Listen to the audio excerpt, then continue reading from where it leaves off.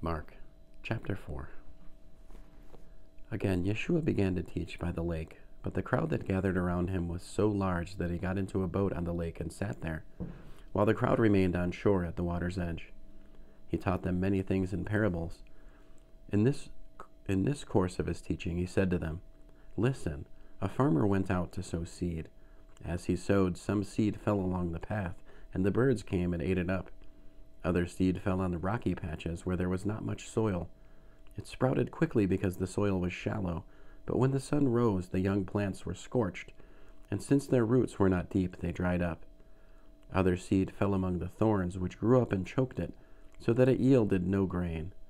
But other seed fell into rich soil and produced grain. It sprouted and grew and yielded a crop, 30, 60, even 100 times what was sown." And he concluded, "Whoever has ears to hear with, let him hear." When Yeshua was alone, the people around him with the 12 asked him about the parables. He answered them, "To you the secret of God has been given, but to those outside everything is in parables, so that they may always be looking but never seeing, always listening but never understanding. Otherwise they might turn and be forgiven."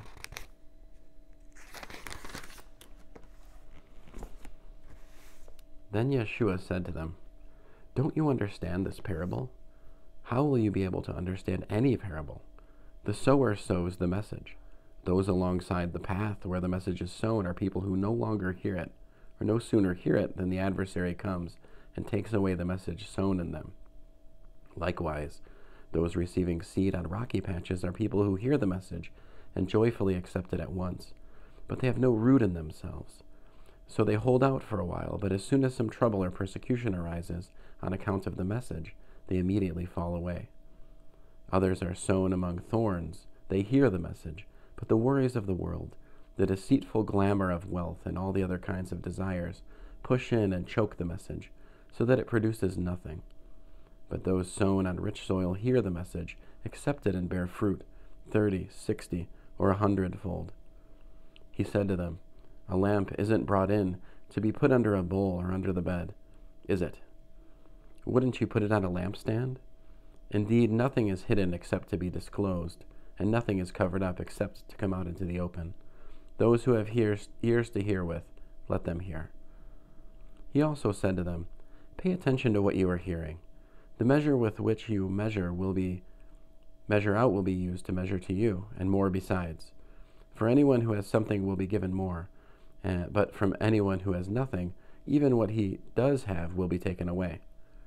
And he said, "The kingdom of God is like a man who scatters seed on the ground. Night he sleeps, day he's awake, and meanwhile the seeds sprout and grow. How, he doesn't know. By itself the soil produces a crop, first the stalk, then the head, and finally the full head and grain in the head. But as soon as the crop is ready, the man comes in with a sickle, because it's harvest time." Yeshua also said, "With what can we compare the kingdom of God? What illustration should we use to describe it? It is like a mustard seed, which, when planted, is the smallest of all the seeds in the field.